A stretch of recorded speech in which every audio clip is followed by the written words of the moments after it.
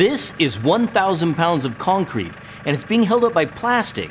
Not super plastic, not aerospace plastic, just basic, inexpensive plastic that anyone can print at home, even on a beginner 3D printer. Today we're comparing three of the most common 3D printing materials, PLA, PETG, and carbon fiber PETG. And instead of a wimpy little tensile bar print in a pseudo lab, we're using an actual outdoor tug-of-war setup between a truck and a tractor to see how these filaments behave in the real world. This whole idea started when I took a simple 3D print outside and I hooked it up to a 1,000 pound block of concrete. I expected the print to snap instantly the moment the tractor started to lift, but it didn't. It just picked it up. In fact, I even stood on it, and it kind of blew my mind.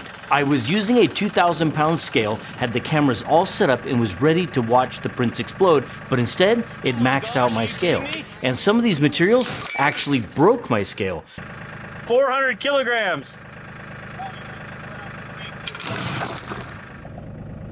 400 kilograms.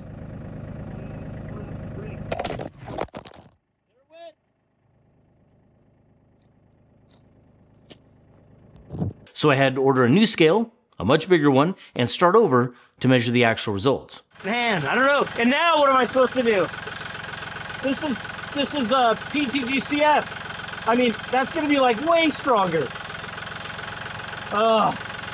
So that sent me down this whole other path. How strong are these basic materials, really? We printed all three materials using the same model, a simple toe ring designed by Maker Mammal in our community. It's about 4 inches wide, 6 inches long, and 3/4 of an inch thick. All three prints used identical settings, 8 walls, 50% grid infill, and 3 bottom layers with 5 top layers. Yes, the bottom layer count should have probably been 5 to match the top, but I accidentally forgot on the first one, so I just kept it consistent across all three. We set up a straightforward outdoor test. The tractor slowly pulls against the truck, the scale measures peak load, and eventually the printed part will fail. Now, we'll try not to have any shock loads. I mean, we are pulling with vehicles, so it could happen, but just steady tension until something gives is what we're looking for. This lets us see how each filament behaves in bending, compression, tension, and shear, the kinds of forces they'd face in real-world use. We're using all Polymaker filaments in this test. That keeps things consistent, so the only difference is the material itself. The PLA is their basic PolyLite PLA formula, the PETG is actually their newly released formula, and the PETG with recycled carbon fiber is from their Fiberon line. Alright, first up is PETG, and honestly, I expected more from this one. PETG is usually that middle ground filament. It's flexible, durable, great for outdoor parts. PETG is ductile. It's more flexible than quite a few other filaments. It's stronger in some real-world scenarios, and it handles UV and heat really well. But because it's ductile, it tends to deform under stress instead of resisting it. I had Van slowly pull with the tractor. The load climbed 200 kilograms, then 3, then 4, and then it peaked out at about 461 before settling in around 455 kilograms, and that's when it finally gave up. And when it failed, it didn't just crack a little, it absolutely exploded. Pieces went everywhere. It was a beautiful, catastrophic failure, but definitely lower than I thought that PETG would actually go. And I know, I'm sorry, I really need to get myself a high-speed camera, right? These shots would look sick in super slow motion. Next up is the carbon fiber PETG. This is the one that I expected to be the strongest.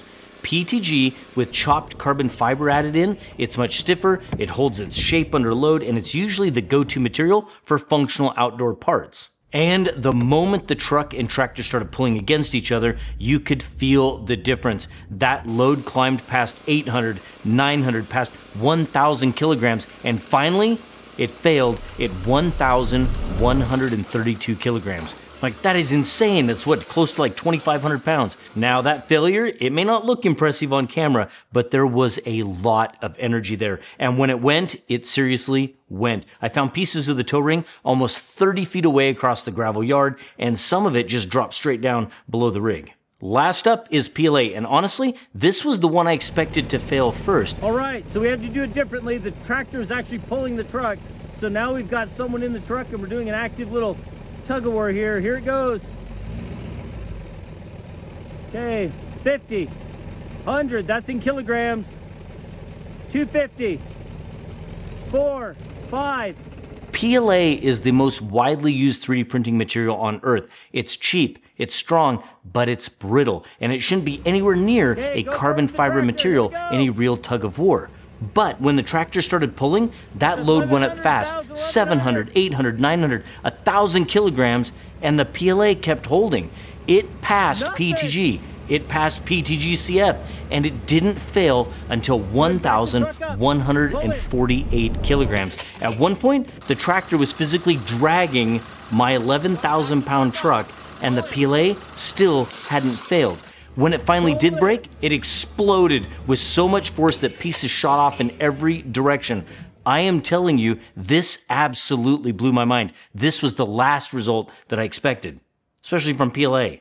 Based on everything that we know about these materials, carbon fiber PETG should have been the strongest. If you look at Polymaker's own data, PETG, recycled carbon fiber, has the highest tensile strength of the group in a standardized ISO 527 tensile test. PLA and PETG sit right behind it with very similar numbers. So on paper, PLA is strong but brittle. PETG is ductile but slightly weaker, and PETG CF should have been the clear winner in a strength test. But that is not what happened out here.